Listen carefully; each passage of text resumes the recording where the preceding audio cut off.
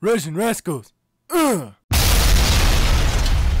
What is up, subs and grubs? My name is Jack and today on Rush1n Rascals, we're going to be taking a look at the RHM Evil Burrito. Straight into the video. Now, we're not really going to be talking about the tank per se, but more about the guns on the tank. So we can mount either a 128mm cannon, or we can mount a 150mm cannon. So today we're going to do some live gameplay and talk about the differences between those two guns, what you should run, what I like better, and all that fun little jazz in between. Now make sure, do remember, if you do like this kind of content, make sure to hit that like button, smash subscribe, hit us up in the comments below. Any link to this channel you'd ever need, of course, is in the description below onto the video. Wow, you have to be wondering how much Monster someone has to be drinking to hit that, to do that intro. It's insane even for me to believe. Alright, so first game up, we're going to be running with the 128mm gun that we have on this tank. And I will say, just straight up, this is my favorite gun on the tank. There's no easy way around it. This gun is more accurate than the 150. It has more penetration than the 150. It has better shell velocity than the 150. It has better rotation speed than the 150. How much better do you want this tank to be with this gun? I mean, seriously. Now, do keep in mind today, teams are absolute monkeys, so it's been a pain just to try and record a video. So, hopefully, we're going to get a team that knows what they're doing. Now, I will say, I believe the 150 cannon does carry that bigger HE penetration, which is understandable for a tank of such caliber. Can we hit the shot? Lovely, nice shot right around there.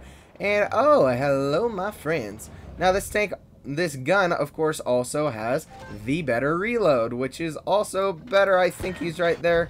No, dunking that shell into the snow. Sad, sad, sad, but oh well. We should be able to come out on top of this situation just for the fact that we do have plenty of teammates with us. Gonna put a nice bounce into the front of the Tiger P. That is why you do not rush your shots, ladies and gentlemen.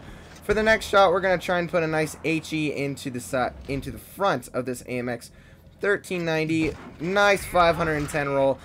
The gun on this thing is absolutely amazing with the alpha that you do get off of these shots. It's just absolutely a blast to play. Now, this AMX might be coming around on us, but right now I'm not too worried. I want to get a shot on the Tiger P. 455 into the side of this turret, and we're already at 1500 damage done.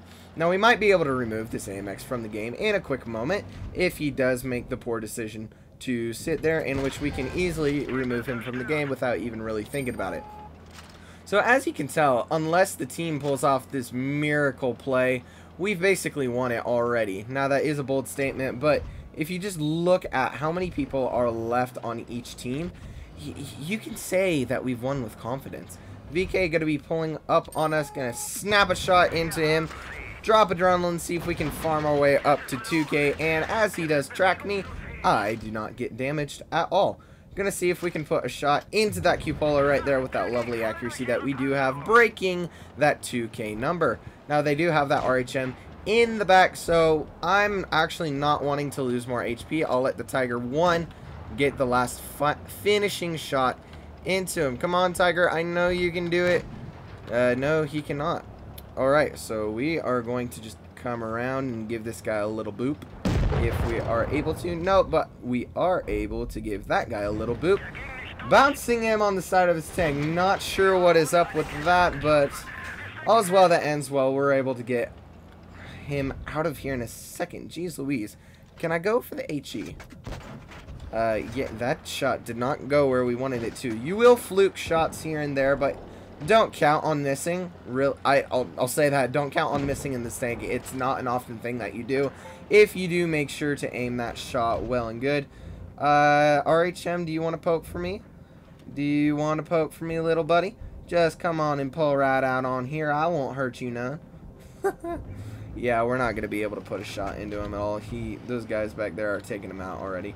Tiger 1's going to be able to take him out, and that is our first victory. So that is the 128mm gun, a very reliable gun. Jack did nub it a bit, so yeah. But yeah, you can see how effective this truly is. Thank you, Tiger 1, for being such a good teammate. But now we are going to go on to what I am not exactly excited for, and that is the 100mm cannon. we're going to adjust our loadout just a smidgen. Both guns carry the exact same amount of ammo, so no need to worry about what you're going to carry. Just do 25 and 5, and you will never need to worry about not having enough ammo, I guess.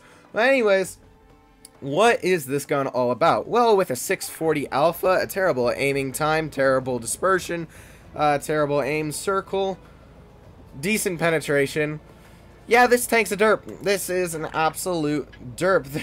There's no way around it. It's fun. When our team Sting runs tournaments, we always run, always, what are you saying, Jack?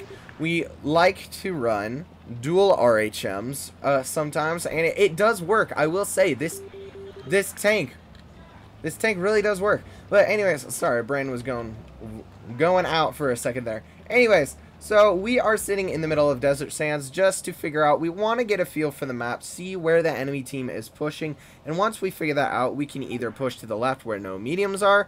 Type 59 is not going to be spotting for us, so yeah, I'm not sure what he's doing right now.